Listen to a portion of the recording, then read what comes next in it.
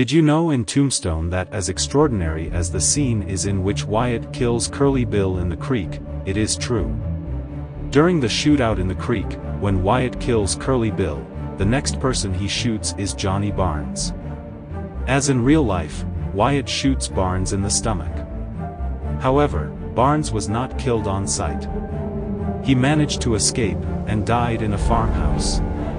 However, before dying, he told the story of how Wyatt really did walk into a hail of Curly Bill's gunfire unscathed, walked right up to Bill, and shot him point blank with both barrels of a double-barreled shotgun.